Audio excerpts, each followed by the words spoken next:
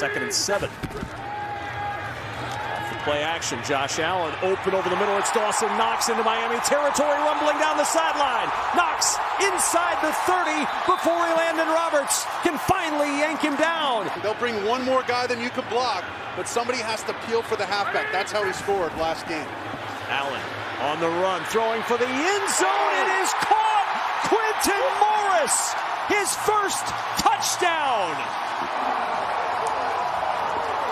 A 2-on-2 game with the corner out and then the back running inside. The back versus the backer. Tight end.